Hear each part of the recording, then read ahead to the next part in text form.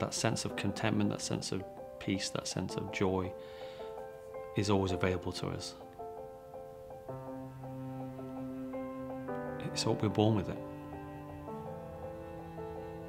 We don't have to find it, we don't have to look for it. It's not outside of us, it's inside. Just more peace of mind, less striving, searching, less efforting, more contentment in myself, you know. I'm not looking at all the places that I felt I was lacking.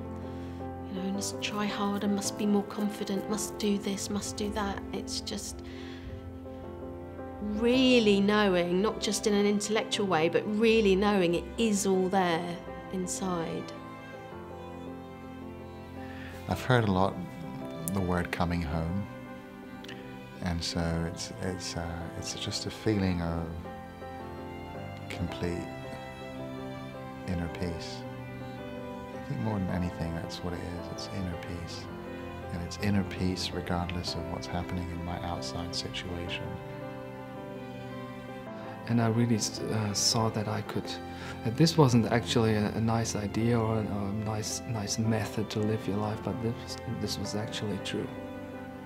I saw that, wow, you've really got everything you need to become successful, to create the lifestyle you wanna have, and that I don't need to acquire anything to get there.